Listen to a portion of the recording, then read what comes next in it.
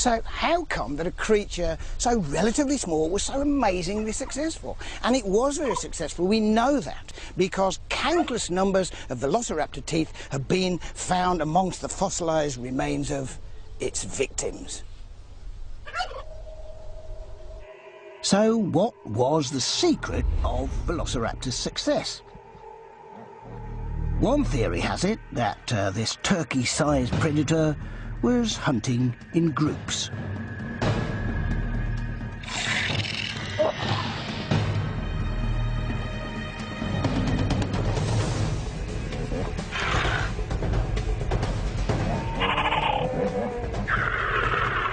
But how can we actually prove that long-extinct animals hunted together when all we've got to go on are fossil bones?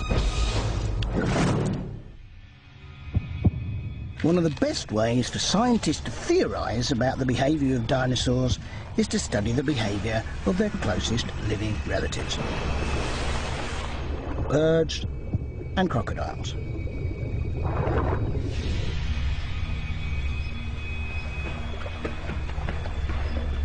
A single crocodile is scary enough, but what about several working together?